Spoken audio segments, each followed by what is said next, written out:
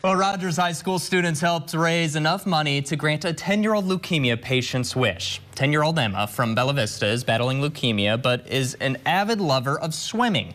She told the Make-A-Wish program that she wished to swim and snorkel with pretty fish.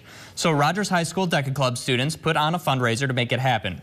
The Marketing and Business Club, along with the U of A softball team, surprised Emma and her family with a trip to Oahu, Hawaii.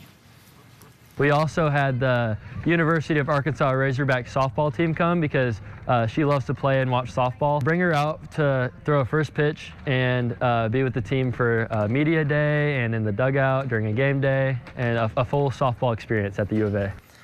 The DECA Club raised $10,000 for her trip. Incredible. Just incredible, and I bet you she'll see a lot of pretty fish there.